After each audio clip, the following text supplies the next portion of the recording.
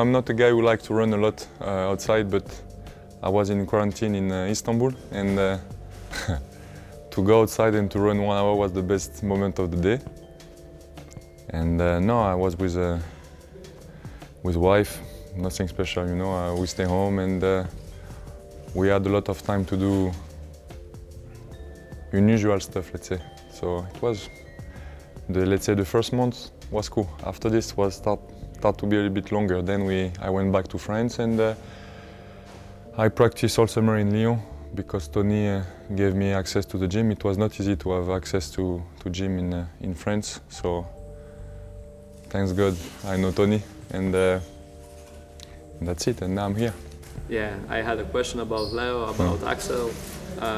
What were you talking about with them?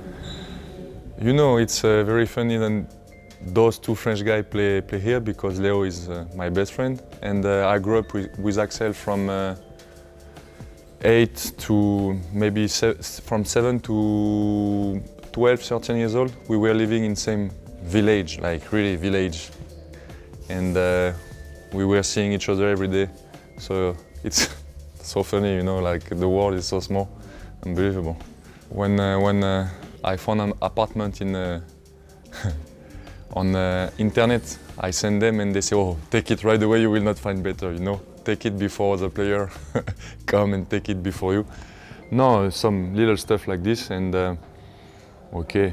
Also we talk a little bit about basketball for sure, but a lot of things will change without Sharas, and that's it. We will stay in touch like always.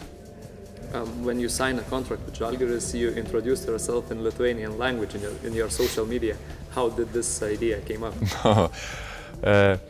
Okay, you know, Paulus is a good friend with Leo, and a lot of time when Leo was playing here, I was calling Leo on the phone, and he was next to him. So, plus I play against him with national team, with in your league also.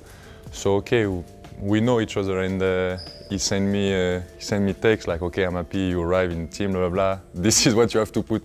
And in my mind, I say, "Okay, I hope he's not going to to tell me some bad things," because I put it right away on social media. So as we are talking about fans, how can you rate Zalgiris fans amongst the best of Europe? For sure, on the best. They are not hooligans, but if you put on the side hooligans, I believe they are on the top, for sure. A lot of people come to every game, it's big party. Tell us about the moment when Zalgiris reached you for the first time. I was glad of the opportunity, you know, it's EuroLeague, they want to give me very important role, and okay, I need Zalgiris. Honestly, it's a big club. I know it's a very good organization. This was also important for me. You know, it's nice sometimes to be on a good organization, on the organization trying to put player in their best capacity, you know, like private plane, blah blah blah. So yes, and I heard a lot about Leo, you know, even before to call Paulus. I knew already a lot about traveling situation, Lithuanian domestic league, about city, about everything. So I was like, okay, this is good for me now. How would you describe yourself as a basketball player, as a big guy? You know, I just try to enjoy when I play basketball, to have fun, and